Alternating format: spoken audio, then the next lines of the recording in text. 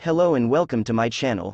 If you are just starting out as a new player or as an experienced player looking to do 4-star operator clear strategies, this video is perfect for you. If you are neither, this video is still super useful, so do stick to the end. I will be splitting the operators in this video in terms of their classes, so the sequence doesn't correlate with how strong they are.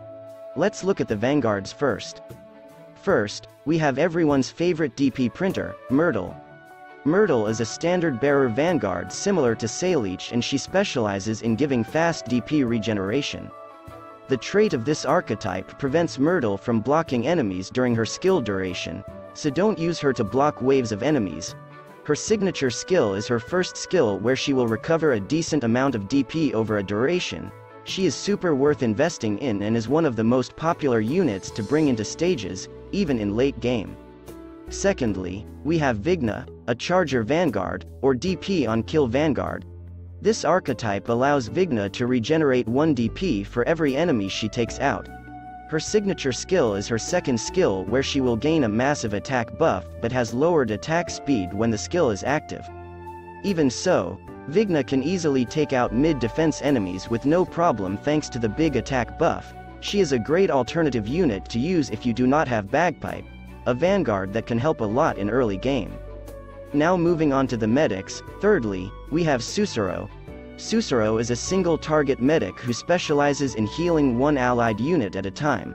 Her signature skill is her second skill, where she will gain a decent attack buff and a big attack speed increase, allowing her to do emergency healings and keeping the operators in her range alive and healthy. However, this skill can only be activated twice every battle, so only use this skill when absolutely necessary, but even so, Sussurro is an extremely strong medic to build. Fourthly, we have Perfumer, an AoE medic who specializes in healing 3 units at a time, but at a lower amount than single-target medics, which is understandable. Her signature skill is her second skill, where she will increase her attack by a huge amount but has her attack speed decreased by half. This skill is amazing in saving operators in a pinch, and the healing output is pretty good, but the increased attack interval might be a little troublesome to deal with, but even so, Perfumer is another medic that is super good. With the combination of Perfumer and Sussurro on your team, they can carry you as your main healers all the way to endgame. Moving on to the defenders, we have Cuora. Cuora is a tanking defender, meaning she has a high defense stat and can block 3 enemies.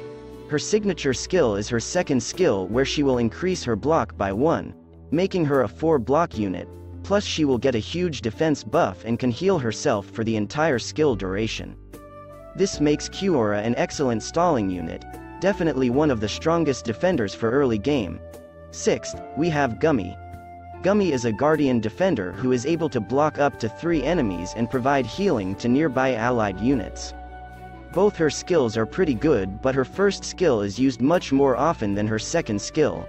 It allows Gummy to heal an allied unit in a small range by a percentage of her attack, plus this skill can store charges, a great starter healing defender.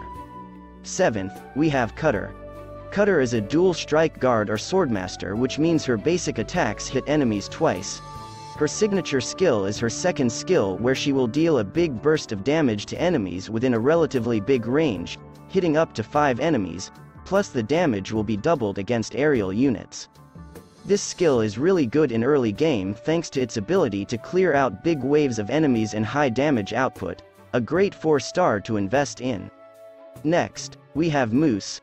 Mousse is an arts fighter, which means her basic attack deal arts damage despite being a guard operator. Her signature skill is her first skill, where she will debuff the enemy's attack for a duration while dishing out a burst of arts damage.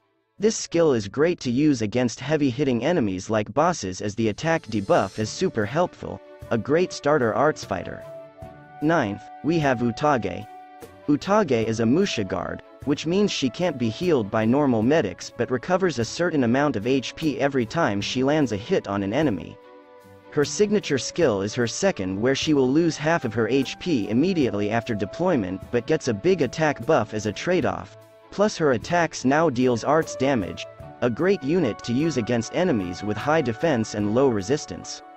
And lastly, we have everyone's favorite sushi chef, Jaye. Jaye is a merchant specialist, which means he drains 3 DP every second he is on field, but as a trade-off he has reduced redeployment cost and a low base DP. His signature skill is his second, where his attack increases by a decent amount and his attacks now heals himself or a nearby allied unit based on 50% of the damage he deals to an enemy. Jaye's healing with this skill is enough to keep himself alive even against enemies with high attack, plus his skill 2 has unlimited duration, making him a super strong operator to use, even in late game. And that is all. Hope this video was helpful in briefly introducing the 4-star operators. I will be making similar content in the future, so do consider subscribing. Thank you for watching and see you in the next video.